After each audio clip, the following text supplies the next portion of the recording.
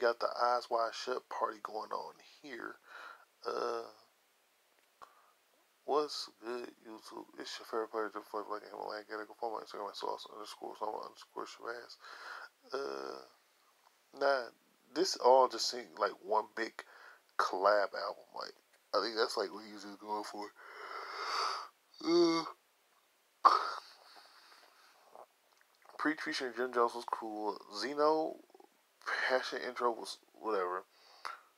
Pistol on My Side featuring, I think it has Lil Wayne, and it was decent. Change Coming featuring Gigs I liked. Something Dirty or Picture Got Us it was decent. Echo featuring Nas, which I like. Like, we had that old school Nas Swizz Beatz feel to it where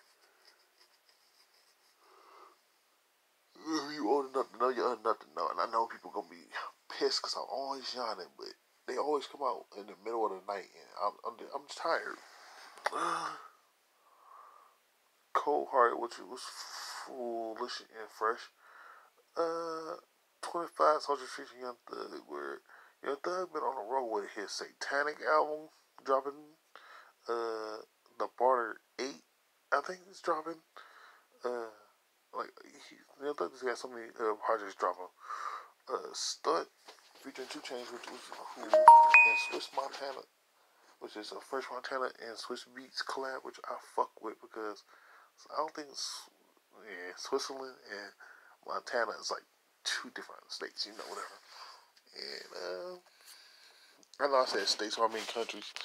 So I mean, it's like one big collab album. Like, for real, that's all it is. It's like one big collab album that you can just listen to it, enjoy, and have a good time with.